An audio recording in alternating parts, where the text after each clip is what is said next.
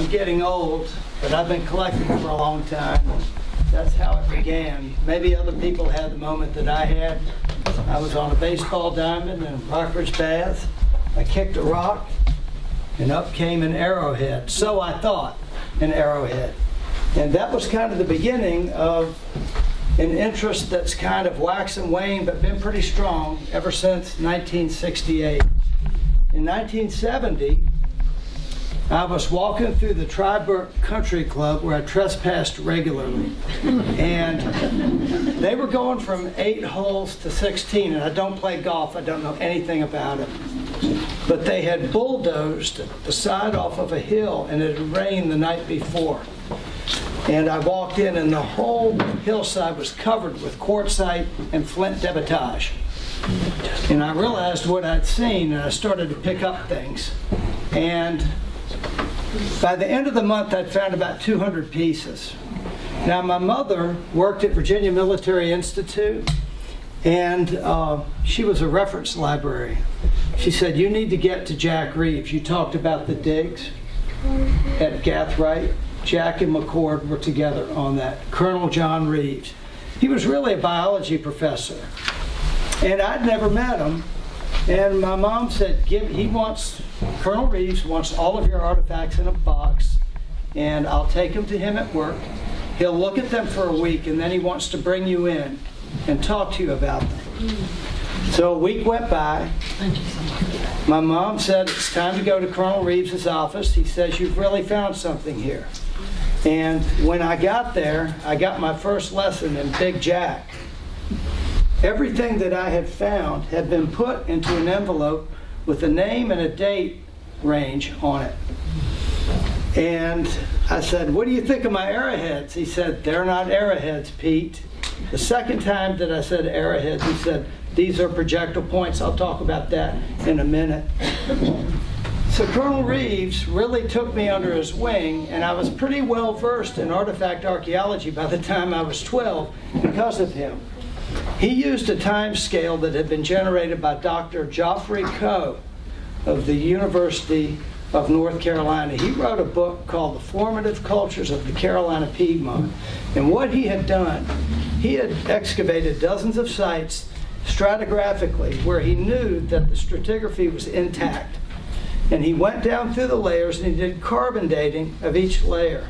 And what he found was at every level in that temporal time span of that level, that the point styles were remarkably identical. And he developed a sequencing of points from about 10,000 years ago until contact, whatever we think that is, whenever the Spanish maybe came into North Carolina and killed everybody with smallpox. And published that. And so that sequence has held up remarkably. He came up with it in the mid-50s based on about a half dozen sites. This kind of research has been expanded upon in subsequent years, but my point is that stone tools are made very conservatively by the groups that make them, and each person in that group made them that way. And in that time span, that's the tool. And this is probably enforced with a lot of cultural pressure. In other words, you didn't just go off and do your own thing. This is how we do them, which might even imply an animistic connection. I don't know about that. Anyway, so Jack kind of got me educated in that stuff, and then the testosterone hit a few years later, and I sort of lost interest in this stuff for a while. But I came back to it a few years later, and I was always picking up things. Everything in these frames I picked up in the 60s, 70s, some in the 80s, and a little bit in the 90s. I kind of lost interest in picking things up, but I really wasn't a field searching collector.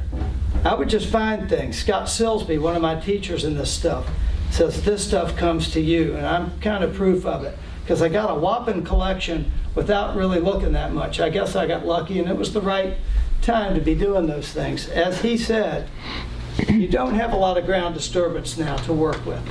So you look around the bases of trees and things like that. If you're so inclined, I've moved on to something different. In 2005, I was looking through the back of Primitive Archer magazine, and there was an ad in the back, and it said, Alterra Nap Inn, Renwick, West Virginia. And I thought, man, that sounds interesting. It had never occurred to me that modern people would make things, because I was never into the sale of artifacts or any of that kind of stuff. I didn't know much about it. And so I drove over there with my girlfriend, and we drove in, and we got to the top of the hill, and there are 25 people around a campfire, and they're all cracking rocks apart. And this was my first exposure to modern flint knapping. I didn't know anything about it. So these people were all really cool, and there was like, they really took you under their wing and tried to educate you on how to do this stuff. So I went to this thing for 4 years without ever cracking a rock. I watched. I made friends. I brought my artifacts. At the end of the 4th year, I said, I'm starting to look like some weird tourist. So I better start doing this stuff or they're going to weird out on me. So I went and I bought a copper bopper, which is what most modern knappers use to nap with. And I bought a bunch of heat-treated flint on the internet, and I started bashing away. And when you learn to nap, all you need to know is that you're going to go through a ton of material. No matter what book you get or what video you get, it doesn't matter. You're going to destroy a lot of beautiful rock before you finally get something pretty. And that's what happened to me. But after about 6 months, I was cranking out some good-looking stuff. And I thought, man, I'm really getting this. And people would look at my stuff and go, man, you're good. And I thought, I'm good. Then I went to one of these fall heritage sort of days where the fire department's cooking chicken and there's pumpkins over there and these people make soap and they're selling brooms. And here I am and I'm napping away. And it's going pretty good and I'm impressing the heck out of people. I'm thinking, man, I'm a napper now. And this woman walks up and she looks at my stuff, and women will tell you the truth. And she goes, she looks at my copper bopper and she goes, Indians didn't have that. And I got mad. You know what I mean? I really reacted, but it was like, I was just being honest. I'm Presbyterian. I got a lot of guilt. And I knew this woman is absolutely correct, and I'm busted. So I went home that night and I took all my copper tools, I put them in a box, I put them in the bottom of a bucket, and I covered it with rocks, and I never went back. This was the beginning of what I'm going to call my Aboriginal phase of napping. But what it really meant was that was the birth of Pete. It was the death of Pete the flint napper and the birth of Pete the primitive technologist. I went and got some hammerstones like this, and I was still napping imported flint, and it took me about a year to get back to 1/3 of the skill level that I developed with the copper. And I realized this is more difficult to obtain as a skill than I had ever thought. Within a couple of years, I got pretty good at Aboriginal napping. That means everything in that toolkit is either antler, hammerstone, wood. And after about 2 years, 2.5 years, I got a pretty good handle on that. And then I moved on. I moved on to quartzites. Now, if I wanted to be a pretty flint napper in Virginia, it'd be about the worst place to do it because there's no flint availability here. The flint resources are very small. When you look in these cases of artifacts, all of the smallest tools are made of flint. The biggest ones are made of quartzites. There's a reason for that. It's a practical matter of material availability in the Ridge and Valley province. The flints tend to be small. There are some bigger pieces of flint. So I became interested in quartzites. So in order to tell you the materials that I got into now exclusively, in the west face of the Blue Ridge, there are white quartzites somewhere in that picture from Fort Lewis. We call that the Irwin Antietam Formation. That's a Cambrian quartzite that formed in a shallow ocean 350 million years ago. I'm not that good on the time scales, but it's characterized by a trace fossil. It's a worm that occurs in the bottom. And I've napped this point. I made this one. I napped across the cleave, so I got the worms to expose. But that is a difficult material to master and to nap with control. I started napping that, and it probably took me about a year. I'm going to tell you all about the technology that Indians used to master these materials here that makes this area unique nationwide. Alleghany County is ground zero for a very unique form of napping. Just as I discovered that material, I also discovered the Rose Hill quartzites. Y'all recognize this? If you're from Alleghany County, the Rose Hill Formation is part of the Clifton Group. And the Clifton Group runs from Birmingham, Alabama into upstate New York. But the nappable section of the Clifton really only runs from southern Rockingham County to Giles County. Alleghany County has the best of the nappable Clifton on earth, and that is the most napped material in this county. It is even more difficult to nap than the Antietam quartzites. The Indians wanted to make a big tool. I'm going to call them Indians if that's okay. They wanted to make a large tool, a multi-utility tool. A lot of what we find are not thrown and thrust weapons. They are handmade weapons that are used for knives and the myriad of tasks that confronted these people so they could survive. But they wanted a big tool. In order to do that, they had to master these quartzites. I'm going to go back now. I'm going to go back past 1970. I'm going to go back past 1959. I'm going to go all the way back 2.6 million years, just for a minute. I want to go to Tanzania for a minute and explain the origins of stone tool technology. It turns out that one of our precursors, Homo habilis, lived in the highlands of Tanzania 2.5 million years ago and discovered, probably accidentally, that if you hit two stones together, that you would drive off a flake. And they developed what is called the Oldowan technology. The Oldowan technology was named by Louis Leakey for the Olduvai Gorge. And what set that technology, and this is a pretty telling thing, for 1 million years, that Oldowan technology never changed. That means that it worked, and it worked very well. But it was a very simple technology. I wish I had some slides. Next time, I'll have a better stick together.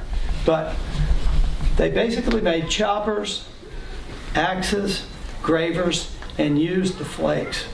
This went on for about 1 million years. And then suddenly, about 1 million years after that, about 1.7 million years ago, the technology comes up with the advent of a new species, Homo heidelbergus. Now things are exhibiting increasing levels of refinement, symmetry. Things are starting to be attractive, and they're getting more complicated. That lasts for another 1 million years. At the end of that, about 130,000 years, there's a sudden profusion of diversity in napping as humans begin to radiate out of Africa into Asia, Southern Europe, and it's a new species now, and that's Homo sapiens, and that's us. So as they radiate out, the technologies become incredibly more complex. And as they become more complex, there's a theory that the brain size of our species began to rapidly increase. There is a theory that's pretty commonly held that stone tool technology, the complexities inherent in it, forced our brains to increase in size to accommodate the trigonometry involved in complicated fractured stone technologies. So at that point, things begin to change much more rapidly. Technology works that way. It's like this, it's like this, then it changes like this, and then it changes like this. Sound familiar? When I'm working on a property in Mahala. They moved out in 1946. People never had electricity, they had a dirt floor, and they raised 5 kids. The kids all did well. That's 80 years ago, 75 years ago. They never even had electricity. When I sat down with Jack Reeves, my family had 3 channels of television. So what I'm kind of getting at is that technology, from your Apple Watch to the gas pump to your satellite dish or whatever, is in a straight line all the way back. And I'll try to explain that a little more fully. By about 15,000 years ago, as Mike said, there was a migration into the Americas. People fight over this all the time. But we think that the Clovis people came across the Bering Land Bridge and began to radiate down rapidly into America. And by the way, Virginia has as many Clovis sites per acre as any state in the United States. We're right up there with Florida for that. Clovis people brought with them a really complex bifacial technology. What that means by bifacial is that both sides are flaked with what we call direct percussion. I'm not going to take a flake, I'll just show you. Direct percussion means you hit the edge of the preform and knock off a flake. And there are other methods by which stone is reduced, but direct percussion under real skill and control using the best rock was the hallmark of Clovis people. And they came in hunting now extinct mastodon and mammoth and ice age mammals, and some people theorize that they were so good at what they did that they wore them out. But those things went extinct probably 10,000 years ago. At that point, tool styles begin to change. You begin to have things with notches in the bases instead of that fluted lance-shaped thing with the flutes in the sides. Things begin to take on all kinds of morphologies, and they last for a few thousand years, and then they usually transition into another thing. By the end of in-place stone tool technology in Virginia, this was the terminal form. That's an arrowhead, just a triangle. It was that simple. They didn't need big packages of flint to do that. So the technology changed over time, but I want to get back to where we are. If I wanted to be a pretty rock napper and get lots of accolades, I wouldn't want to live here. But if I wanted to be a hard-headed technologist and have a hard time doing what I'm doing, this is the best place, because we have the urban quartzite in the Blue Ridge and we have the purple quartzites here. Now, we don't know how innovations come in technology. This is all the Indians leave us to look at. The organic stuff is all gone. But we do know that they wanted to make a large tool, and this is an Alleghany thing and a Rockbridge County thing and a Bath County thing. You saw the slides. The biggest things in the slides were quartzite things. The fracture properties of quartzite are different from flint. It's extremely brittle. I call it intractable. It's almost impossible to nap this stuff. When you try to nap it with a hard hammer, with the hammerstone, even with the piece of antler, it blows up in your hand. Somewhere along the line, an Aboriginal Virginia or an Aboriginal North Carolinian realized that if that hammer was really soft, that the tool survival rate would be a lot higher. And that's where our local technology was born. They found out that if you took a dogwood tree, pulled it out of the ground, stuck it in a fire, and burned it round, cleaned it off, that would make the ultimate billet to reduce quartzites. Okay, so wooden billet flaking technology is sort of unique to our region. And there's certain diagnostics of the method that are very telling. As a primitive technologist, and no longer that much of a collector, I learned more from flakes and debitage. Debitage are what we call the byproducts of napping. I learned more from that stuff than I do from the finished tools, because those flakes will tell you everything about the energy that was required. What? Sorry, I didn't mean to interrupt you. Go ahead. What happened? Pete, sorry for the interruption. I was just going to suggest, if you don't object while you're doing that, I'm going to pass around some pieces of Rose Hill.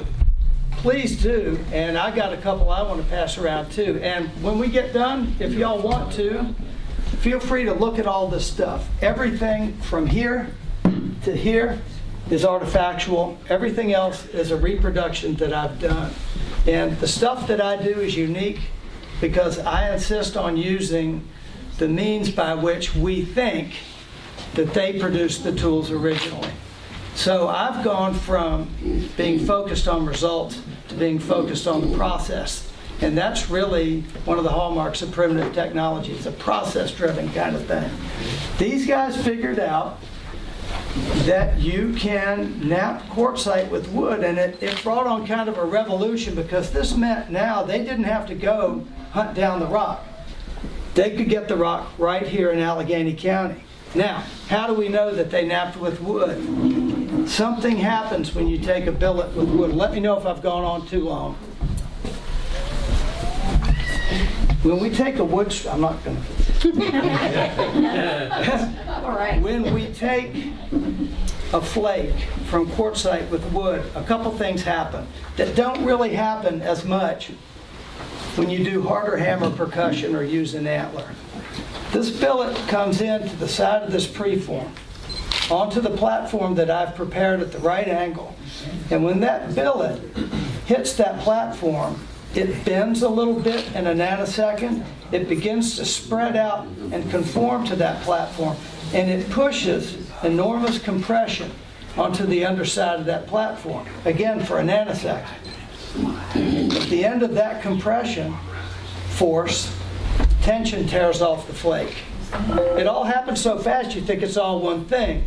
Tension and compression exist in our universe like this. They're denying to each other. And stone is a lot stronger under compression than it is under tension. If I took a dry laid cinder block wall, I could kick it over, but I could put a Sherman tank on top of it and it would hold it up. And that's an exaggeration, but that's kind of how it works. But when you tear off that flake with that compression, something happens. There's an artifact of that moment of energy and that initiation and detachment of that flake. And that artifact is a pronounced lip that occurs around the edge of that platform. That only happens for a fraction of a fraction of a fraction of a second, but it's long enough to leave that lip as an artifact of that wood initiation. Now, in academia, there used to be a lot of disagreement. Did they use wood? Didn't they use wood? In 1980, my teacher, my quartzite napping teacher, Jack Cresson, who's a professional archaeologist, went down to Wythe County and met up with Mike Barber, who was the head archaeologist for the National Forest, at the Horse Heaven site. And the Horse Heaven site was a big quartzite quarry in the Blue Ridge. And they sat down for 10 days. For 10 days, the archaeologists picked up debitage out of the quarry and brought it in and analyzed it. And Jack sat there and wailed away with that wooden billet on that quartzite. And what they found is that his debitage, the wood-struck debitage, was identical to what they were finding in the site. So that hopefully settled that bet. So wooden billet technology is really unique to where we are. And I thought maybe I'd try to take a flake, just one flake. It's kind of a show busy thing. It's a little bit dangerous. Before you That's do, why I Pete, like it. before you do, Pete, I think I swamped the audience. So, I put something different in each row. So Send it around and you'll see what I mean. That lip on the reverse side indicates the compression. And then one other thing, and then we'll duck. So this Rose Hill is a metamorphosed sandstone, right? All of our rocks are sedimentary, and it's a sandstone, but it's a sandstone that's been metamorphosed into a quartzite. Yeah, and if I might elaborate for a second. Please. What makes the Irwin Antietam of the Blue Ridge different from the slightly younger, depending on your point of view with this stuff, Rose Hill quartzites on the west side of the valley in the Allegheny front, is that the Irwin Antietam has been deeply buried in the mantle of the earth, so deeply that it's nearly remelted back into pure quartz. So it's welded together by heat. So it's a glassy, beautiful, homogeneous stuff. fused silica. It is, and there's a flake in it. It emits light, and it's pretty stuff. It's pretty hard to nap. The Rose Hill quartzites are different. They've been welded back together by water and iron. Yes. So when you're on the top of our highest ridges here, and you see a field of rock, a talus field, scree, of all of this loose plate-like rock that's plum-colored, that's the Rose Hill, right? And again, if you heard what Pete just said, this rock is really high in iron content. So not only is it really hard, but it's a rock made out of metal. It's got a high iron content. Which, if you don't have metal, the next best thing to the advent of metal is a rock that behaves. There are theories that that's why they picked it. Yep. Above and beyond pure availability and quantity. So let me do one thing to get out of Pete's way. How many of you have heard? hurt you. Well, I've seen you in action. How many of you have heard of a location on the top and the south end of Peters Mountain called Jingling Rocks? Yes. I'm going to try to get Yes. my plate to hit there. Well, this is what we're referring to. This is the Rose Hill material. If you go on top of Warm Springs Mountain or Peters Mountain, our highest mountains, Yeah. the highest strata, which remember our basement strata, right? Because of that's the Rose Hill, and it's often in these rock fields that looks like somebody backed the dump truck up and spilled all of this plate-like rock. So Jingling Rocks. Here is a handful of change. You hear the metallic quality of the coins. Can you similarly hear the metallic quality of these rock chips? This is a high iron content sandstone. All right, Pete. Wait a minute. Core, I picked this up a couple weeks ago over on the James, I think. The way that I do this, I try to follow a structure with some convexity in it. A flake will not run into a concavity.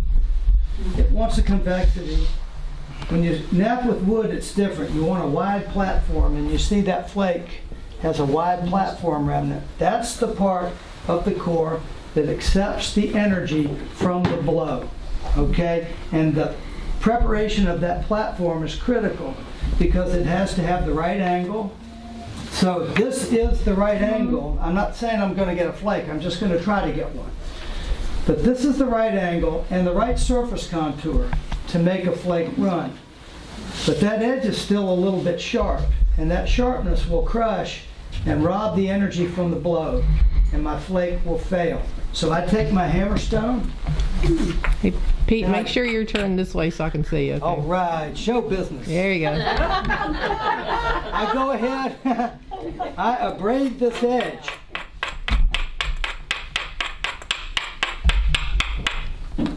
What does that mean? What does that word mean? I'm abrading. What does that mean? So I'm grinding off the high places so they don't snatch the energy from the blow, because you'll end up taking the energy of the blow to knock little pieces off. So I'm going ahead and grind them off now. So would that be considered like filing it? Mm-hmm. Yeah, you could say that. And I'm going to grind a little bit along the ridge that this flake wants to follow.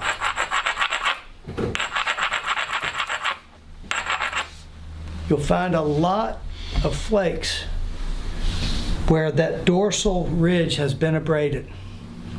That's a standard technique by both the Rose Hill nappers and the Irwin quartzite nappers.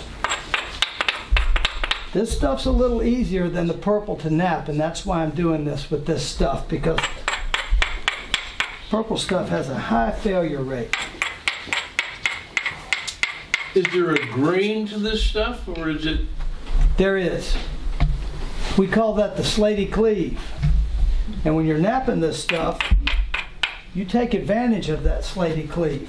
And that's usually its original layering and deposition. And if you try to violate the slaty cleave, sometimes you can do it, sometimes it doesn't work. Where'd the term napping come from? Napping, I think that's an English term that was applied to the gunflint makers.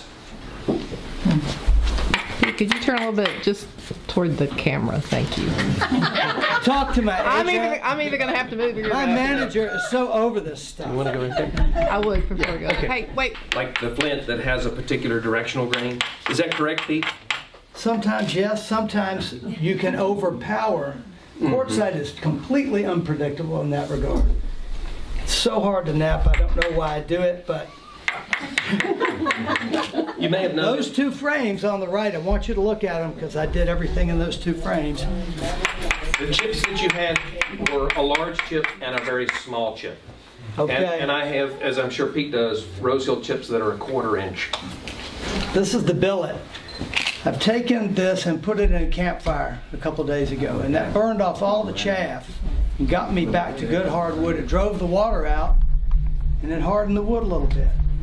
And you fire treat your billet in order to get it to where it will remove a flake. They get spongy and start to bounce off.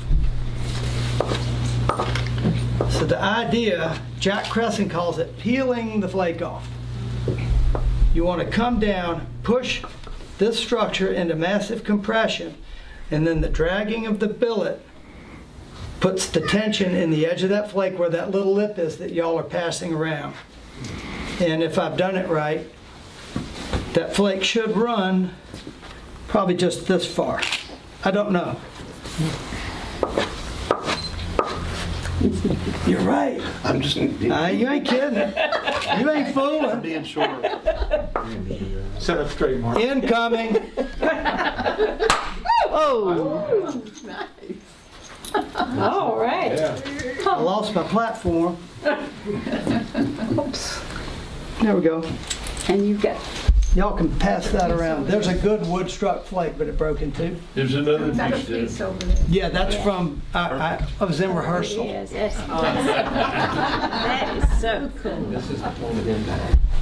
wow. But dogwood is uniquely durable. Okay, as Mike told you, the bow made its appearance in Virginia about 500 AD.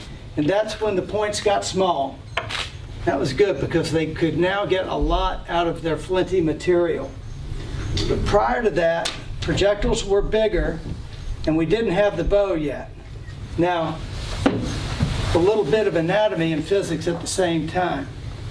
Let's say I'm sitting behind an oak tree and the acorns are falling pretty good and I hear something coming. Here comes a big old bear and I want to kill him because I want to eat. If I throw this with my hands, this is all the energy I'm going to get. I'm not going to hit the wall. It's pretty good, but there's also a pretty good chance that it's going to bounce off of him and then he may come after me. Oh, yeah. It's all a question of who gets eaten, right? That's right. That's half the fun. Somewhere along the line in Europe, probably 40,000 years ago, somebody realized that you could multiply this energy. And they probably took their cue from an animal. What if I was a deer? I would have a scapula, a humerus, a radius, and an ulna, and my wrist, and then I have a whole nother bone that humans don't have. We call that the cannon bone. And that's one of the longest joints in the limb, and that confers enormous strength and leverage onto that limb. And that's why you can jump this high, but a deer can jump 20 feet in one jump. Somebody figured out that by extending the arm and giving yourself the equivalent of a cannon bone, that you could have such exponential force delivery increase that this would blow this dart right through the body of the animal. And so this is how the thing works, or worked, or works. ThunderbirdAtlatl.com, my buddy Bob Berg made this. This is kind of a modern thing, but it's good for showing people the principle. Next time I'll have an abo one with stone tips on it. But the launch works like this. If you're in the resting form, you're waiting. He's coming around the tree. His head goes behind another tree. This is it. I'm going to have to support the dart. You come forward. That hook pushes that dart forward with a fast acceleration, and that thing leaves with the speed of a bow. Only this weighs about 20 times more than an arrow. So this is a lethal projectile. So that's how the atlatl throw works. I'm not doing a good job of it because I don't want to throw it in here. Not going to hurt you. Wait a minute. You want me to try it? I'll get it on video. The window. We'll pick it up on the end. That's the principle. And Pete, Yes, sir. is it accurate in saying that most of the projectile points Yes. that surface collectors pick up Yes. were on this object? Yes. On And the this atlatl. was widely used, and the darts could have been 8 or 9 feet long. This is about a 6-foot dart. But that's the throw. Now, I tried this all day and it worked at home, y'all. That's the throw. But when you go to atlatl competitions and you see the people that can hit the pie plate at 40 yards every time, and they really are out there. This is the basic form that throw takes. So that dart really flies. Now, there's a problem with the system because deer have good eyes and bears have fairly good eyes, eh? Sometimes they do. Sometimes he walks right up to you. If you're sitting like this, that thing's front heavy. And you're going to get tired. So they came up with an idea they call the atlatl weight or banner stone. And they would affix another rock back here to counterweight that guy, to put that balance point under the hand. Then they could sit there all day long and wait for their shot. That is a banner stone that I found in 1990. I don't know anyone that's ever found one, but I found one. And that's what they look like. And they probably conferred a lot of talismanic power to the owner because we find tremendous numbers of them in burials. They tend to be buried as a high status item. Anyway, so that, I'll do better next time. That's why they're not arrowheads. ATL, ATL, ATL, ATL. Atlatl. How would they attach the tip to it? To the atlatl itself? The stone to it. Oh, And what was that? What would the Good dart? question. What would the dart be made of? What kind of material? river cane would be the primary choice, because in Aboriginal times, river cane was up all of the streams. But with the advent of grazing and agriculture, it became effectively extinct. So it's now in about 1% of its original range. There's river cane in Alleghany County, small patches. That banner stone typically was drilled through the center section and affixed by another piece of wood that came out of the atlatl. This one's a tie-on, no hole. It's probably why I found it in one piece. Okay, do I have 8 minutes to do the peck and ground stuff? 7. I'm kind of burning up. I've got ADHD too, so. In 2016, I met a guy named Scott Silsby, and he began to educate me in what we call battered and abraded stone technology. That's a fancy way, my hippie friends call it peck and grind. But what that means is that instead of knocking off flakes with control or lack of control, the tool is formed by pecking, one peck at a time. It's a little less violent, but a lot more tedious than the quartzite napping.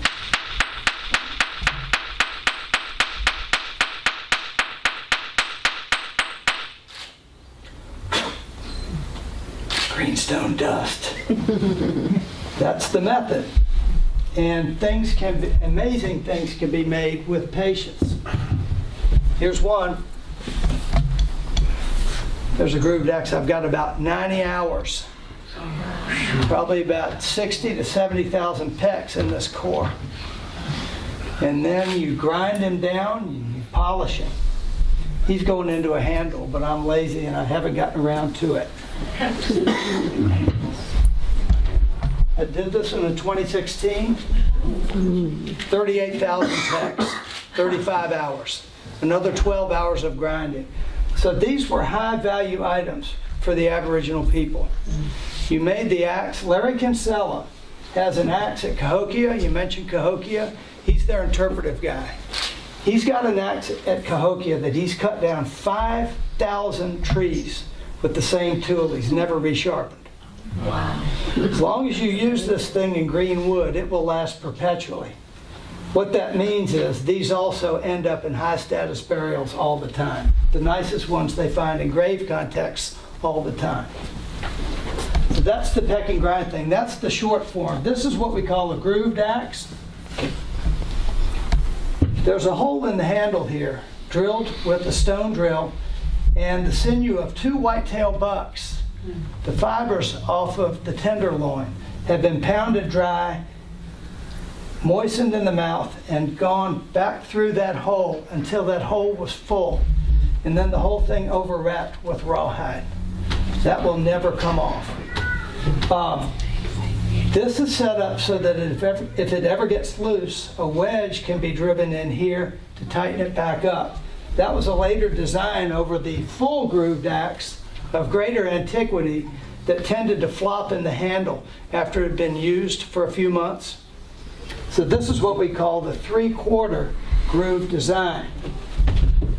This one actually has a trestle pocket for when I get this thing on the handle. I'll be able to drive that wedge in as I make the axe.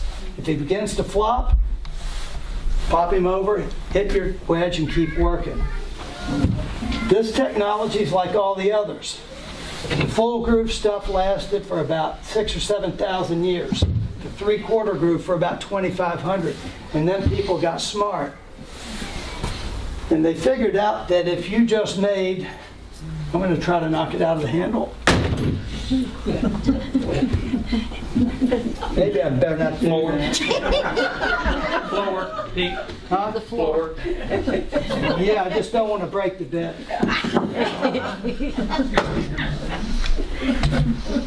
That if you cut a socket into a branch and just put the thing in there, it'll last forever. And you don't have to worry about the lashing and the tightening. This is set up. I made this whole thing with stone tools. It took about 40 hours to make this, and probably about 12 to make this handle. I made it with the stone adze, with this adze right here. Are you saying that came later? Yeah, this is the terminal form. When people came to Jamestown, they were using these things to make the villages. Think about stone tool woodworking was real important to them. But this is set up so that it only bears high and low, and you can see daylight through the sides. Theoretically, that'll never split. So we called that the full grooved axe, the 3/4 grooved axe, and the terminal form for American Indians is the celt, C-E-L-T. And come up and look at them if you want. I'm kind of proud of them. I got a lot of time. Imagine using that tool to cut down a tree large enough to then